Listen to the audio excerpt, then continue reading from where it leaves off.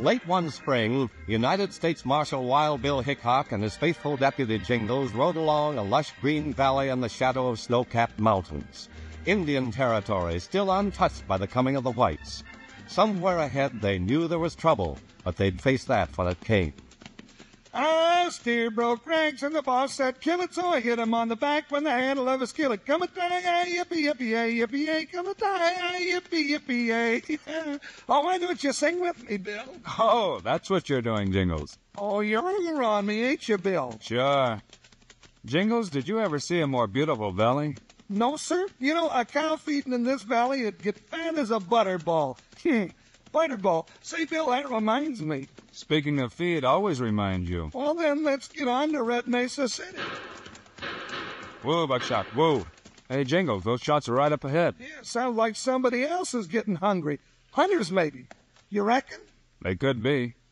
Plenty of game to hunt around here, I'll bet you. Hold it, Jingles.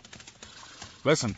Whoa, easy, Joker, easy, boy. That rumbling. It's coming closer. Bill, I've heard that sound before. You never mistake it. It's buffalo, Jingles, heading up the valley. Come on, let's go. Stampeding buffalo, thousands of them coming right at us. They'll be on us in a second. So we gotta turn them, they'll run us down. Not a chance, Jingles. Ride for the hill. Ho, ho, ho! Ho!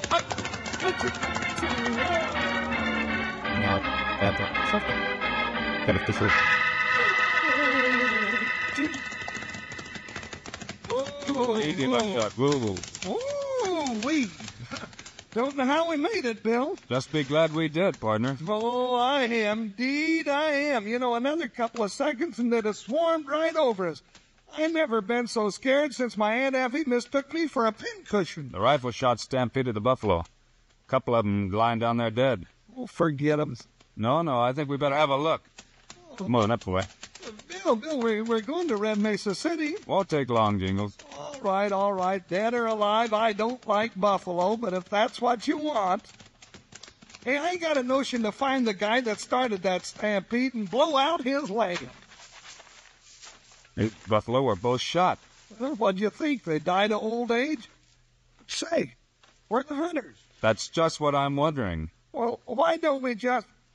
What's the matter with you, Bill? You look like you've seen a sky blue pink Gila monster. Jingles, don't move. Huh? Freeze, I said. Unless you want an arrow through your back. Indian. Hey, they was hid there in the grass waiting for us. Easy now, Jingles. Let 'em come. And bows are drawn. They sure ain't hunting buffalo now. White man who killed food of Indian, drive from hunting ground. Now, hold on, we didn't kill them old buffalo. Easy, Jingles. Let 'em talk. Many time he come, break treaty with Indian. Now white man die. Wait! Only Red Horse will speak for his people. You're the chief, Red Horse? Chief of the Shoshone who hunt in the shadow of the mountain. Yeah. If white man not kill buffalo, let him prove it. Look at our guns, Red Horse. They haven't been fired. Well, now, does that satisfy you? Guns not been fired. But we not know why you are here. Well, I'll tell your boys to put down those flying stick pins and we'll tell you. Red Horse, my name's Hickock. Why, I'm Bill Hickock, if that means anything to you. What's more, he's a United States Marshal, and he was sent here to clean up some Indian trouble. Jingles is right. We were sent to this territory to make peace again between the whites and your people. But still our buffalo are killed. Soon food all gone. My people starve, die. But ain't you got no idea who done it? White man. That we see. I'll make you a promise, Red Horse. I'll do everything I can to catch the men responsible and see that justice is done. Always white man make promises. Too many times he lie. It's my word, Red Horse. All right. Then you go free this time.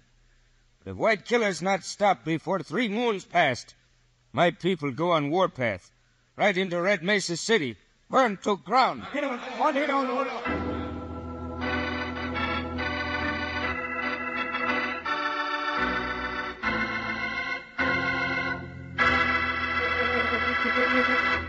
Hi, partners. This is Panhandle Jim, your old sidekick. Well, how's things out at your diggings? Got your corn pops? Well, I have. It's a right good habit to always have 'em around. 'cause Kellogg's Corn Pops are a wonderful new eating cereal all ready sweetened for you. Now, come Wild Bill Hickock time on the radio, I sit back big as life and listen while I eat my Corn Pops right out of the box. Come breakfast time, I eat 'em in a bowl with milk. No sugar, mind you. The sweetening's already there, and plenty of it. Now, take a look at the silver-like bag that your Corn Pops are sealed in, right inside the box. That shiny bag is pure aluminum. Keeps your Kellogg's Corn Pops fresh up to 10 times longer. Say, and tell your mom this.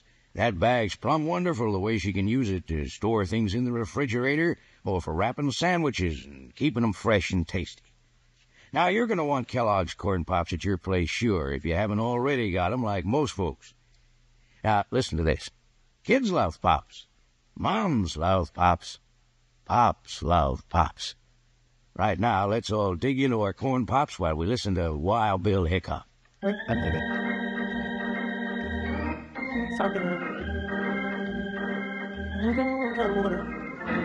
After hearing Red Horse's warning to go on the warpath if the white man's marauding of buffalo herds isn't stopped, Wild Bill Hickock and Jingles ride on into Red Mesa City. There they tell the sheriff all that happened. Yeah, so them redskins are sitting in war, are they? Well, if that's what they want, they can have it. But that's what Bill and me came here to stop, Sheriff. Take more than you two. I'll get a dispatch through to Fort Laramie, and we'll have the army out here in no time. That's the worst thing you could do, Sheriff. Eh? The Indians don't want war. Well, they got a good way of showing it. Red Horse's people are desperate. Sure, they're ready to fight, but only to defend their land and the buffalo herds. Come in, Senator. Well, good evening, Sheriff, and a mighty pleasant evening it is. Senator Hasty, shake hands with Marshal Hickock. Hickock? Sure not Wild Bill Hickock. Some folks call me that. Well, this is a pleasure. Sir, a genuine pleasure. And this is my deputy, Jingles. Well, I always wanted to meet a real live senator. How's things in Washington? Tolerable, thank you. Senator, I'm afraid Hickock didn't bring very pleasant news. Indeed? How so, Mr. Hickock? Jingles and I had a run-in with Chief Red Horse and several of his tribe today. He says white men are marauding his buffalo herd. Yeah, that's the Indian story. They're making war talk, Senator, and that suits me just fine. But only as a last resort, Sheriff. Red Horse strikes me as an honorable chief who will listen to reason. Yeah, well, they're all the same to me, and I say the sooner we clean 'em out, the better. Sheriff, I'm getting a little bitty hunch that you don't like Indians. Say, perhaps we could talk further about this, Hickock. If you and Jingles would honor me as my guests at dinner? Well, now you're talking, Senator. Only if it's the same to you, I'll have some supper. Just give us time to stable our horses somewhere. At Mrs. Mallory's boarding house, then, say in a half hour. See you there, gentlemen. Well, the stable's down at the end of town. Nobody there this time of night, but you can find a couple of stalls. Thanks, Sheriff. And remember, forget about sending for help. At least till we find out the truth.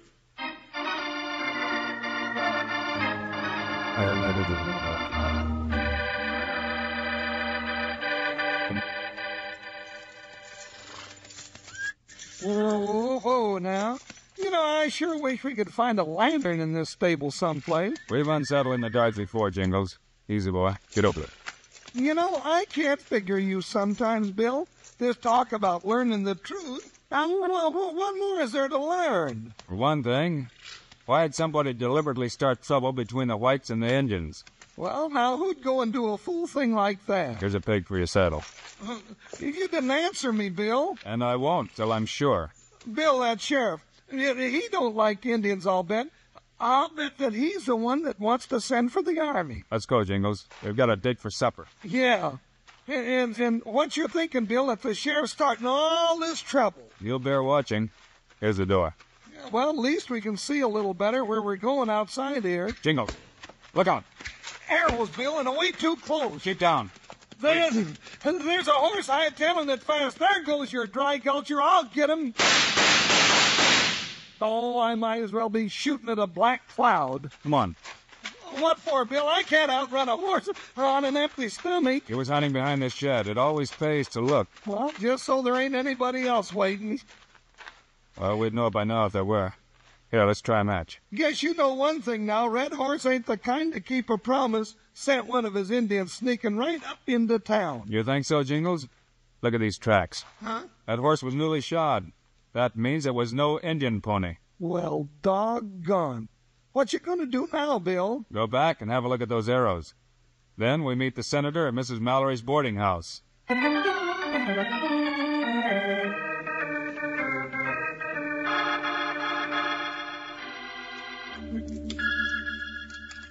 Well, it sure is a terrible thing. Shocking, sir. Absolutely shocking.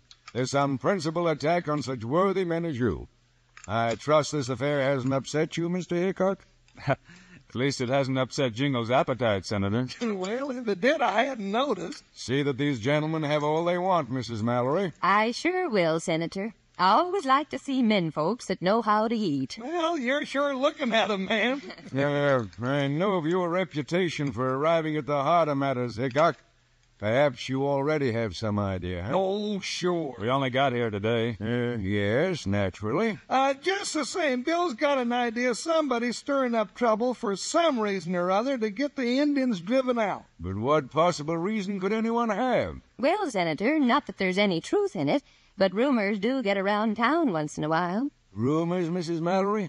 Like the talk that there's gold in the Indian Territory. Gold? Now, I don't say there is gold there. It's just a rumor, for what it's worth. Here, Hickock, Senator. Yes, Sheriff? Why this interruption? Oh, them ornery redskins done it again. They burnt down the Haverson spread, plumb to the ground. The Haverson Ranch, you sure, Sheriff? Yeah, Utah Ike here and some ranchers just rode in, told me all about it.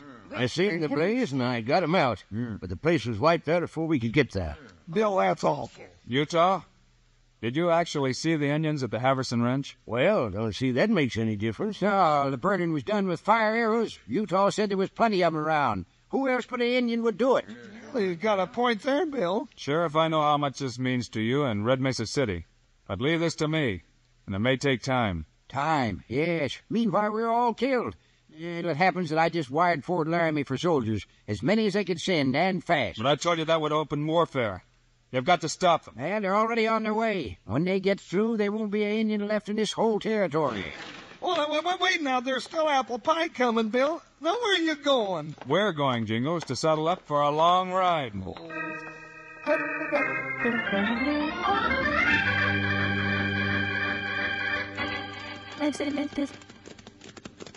Bill, I ain't liking this. I ain't liking it at all. We've got to talk with Chief Red Horse again. The sooner the better. The holy catfish, just the two of us, right into the Indian camp? We've got to do it, partner. Well, at least the sun's coming up. You know, I'm kind of funny that way. Always like to see the man who's about to scalp me. Bill, I got a funny feeling. Yes, Jingles? Like we're being watched. You know you're right. They've been watching us right in for the past hour. Oh, hey, do you hear that? War drums. Sure. The camp's just over this rise. Bill, for the last time. You can turn back if you like, Jingles. Oh, it ain't that I'm exactly scared. It's just that my hair keeps pushing my hat off my head. Ride directly into camp and watch every move.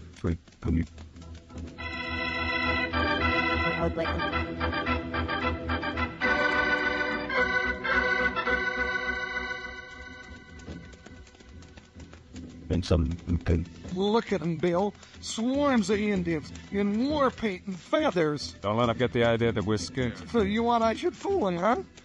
That big teepee over there ought to be Red Horse's. Yeah, he's waiting there for us. I don't like his looks, Bill. Or any of them, for that matter. The way they're looking at me makes my scalp feel real loose. Pull up. Dismount with me. Oh, White Man Hickock, who made promise of peace comes again, eh? Yes, Red Horse, and I still want peace. White man lie. Army come to drive us out. A good thing. Bill, I told you they're no mind to listen. Your answer, Red Horse? If there is way to stop war, we listen. Red Horse sees only truth in Hickock's eyes. Talk fast, Bill. Red Horse, is there any truth to the talk that there's gold on your land? Yes, we see white men digging mountains. There is gold. Well, there's the reason for the trouble. Why, sure, Bill. Those coyotes want the Indians out so they can claim this land and get the gold. There's a way to smoke out the white men who know where the gold is. Will you help us, Red Horse? We help. Then I'll tell you my plan. Working together, we can catch the men who started this trouble. But if plan failed, then army come. Then Hickock will be first to die.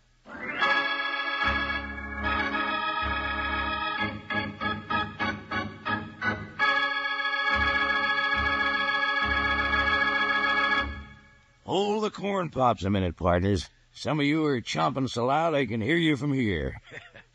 No fooling, though. I'll bet plenty of you are doing just what I'm doing. Eating corn pops out of the box like a colt going after a sack of feed. Now, Kellogg's Corn Pops is better than other cereals 'cause it's the two-way cereal. And it's good at delighting folks both ways when it comes to eating.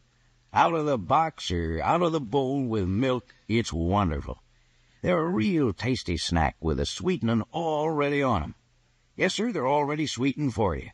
Tasty, puffed-up, happy hearts of corn, all ready to go. Yes, partners, they're a real two-gun, two-way cereal with B vitamins, vitamin D, with important minerals and food energy, too. So if you aren't already settled back enjoying Kellogg's Corn Pops, you better hit the trail for the store and get a load of 'em as soon as you can. You'll need plenty 'cause the whole family's going to be getting into 'em. Now, let's say our little saying all together. Kids love Pops, moms love Pops, and Pops love Pops. Well, right now I'm hankering to get back to the show. Come on with me, huh?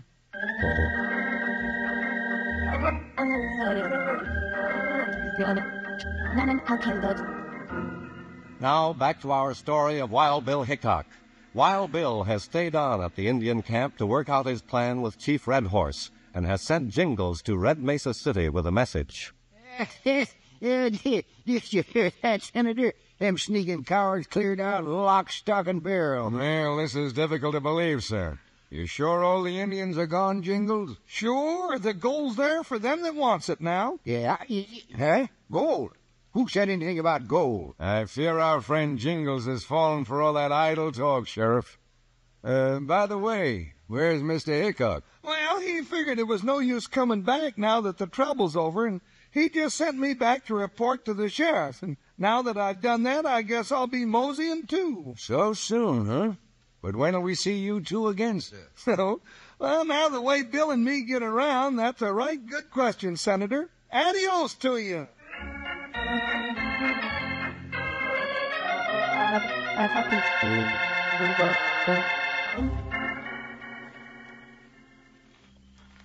The horses out of sight, Jingles? Yeah, Bill, they're back in the draw. Keep hidden behind this rock.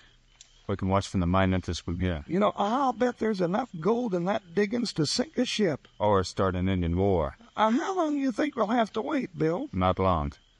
Whoever knows about the gold will be here to stake his claim quick, now that the Indians are gone. Yeah, then we'll know who's behind all this trouble. Quiet, Jingles. Couple of horses coming. Two of them, huh? Well, speaking of Old Nick... Lay low. Wait till we leave the horse. Sure gotta hand it to you, boss. Shut up, Utah. Just start driving the stakes. What's the hurry, Jim? Who's that? I think you know us. Hickock, what's the meaning of this?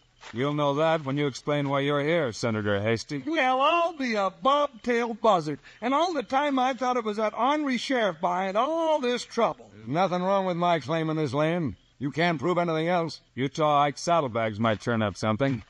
We'll have a look. Hey, boss, shut up. Meantime, both of you make like you was growed there. Look what I found, Jingles. An arrow, just like the ones that was shot at us last night. Nothing. Lots of arrows around. Sure. Just an arrow I picked up in the hill. That's a lie, Utah, and you know it. You made this yourself. You think so? There are only Shoshone Indians in this country, Utah. This isn't a Shoshone arrow at all. It's made like a Paiute arrow, just like those in your country. Why, Utah, of course. Well, you... Gilly's jumping you. We want him alive, Jingles. Then the senator's all mine, you... No! I so look... No.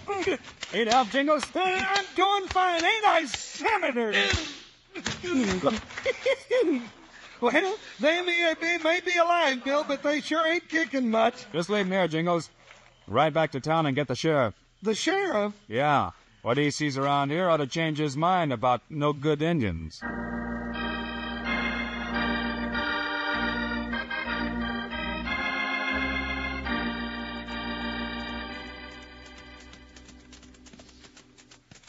Well, Hickock, I reckon the senator and Utah won't give no more trouble where they're locked up. Chief Red Horse will be glad to hear that. Yeah, I'll be glad to tell him. And something else that might interest you and Jingles. Well, what's that, Sheriff? Well, sir, your tip was right, Hickock. Hasty weren't no senator after all. Never was. No, sir. I just got it out of him. Oh, shucks, you knew it all the time, Bill, and I thought I was meeting a real live senator. You will someday, Jingles. Well, here's Red Horse's camp. Ooh, but shut. He's waiting to meet us. Whoa, Joker. Hiya, Chief. Red Horse, make you welcome. Thank you, Red Horse. Indian tribe want to give thanks to white man Hickock. You make promise to bring peace to Indian. You keep promise. Good. Yeah, you see, Red Horse, I told you Wild Bill would catch them varmints that was after your gold. Well, Chief Red Horse, reckon I got a piece to speak to. You speak, Sheriff. Red Horse, listen. Well, I've been wrong about the Indians. From now on, we're going to have nothing but peace among us. I'm going to see to it. White man, red man, live as brothers. Good. Now, you all come smoke peace pipe with Red Horse. Well, now that's a right nice invitation, Red Horse, but seeing as Bill and I don't smoke pipes, do you reckon you might smoke up a couple of nice big juicy buffalo steaks instead?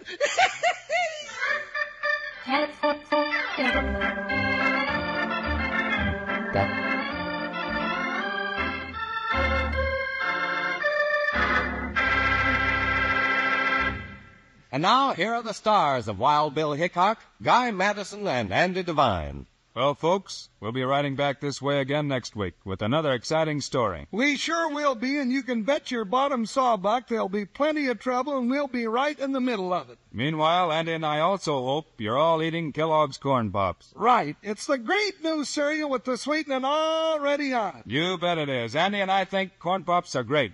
So long. See you next week.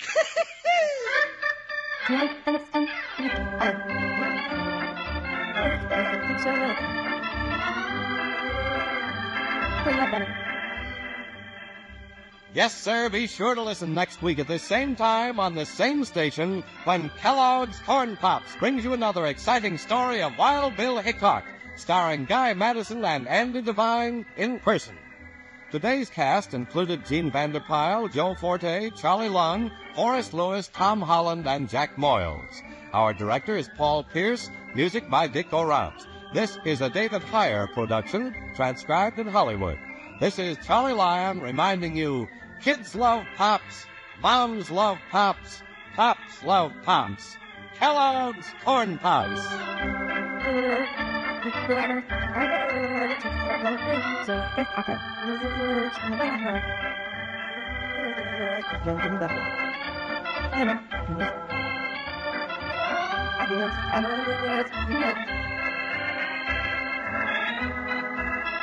Thanks, brother.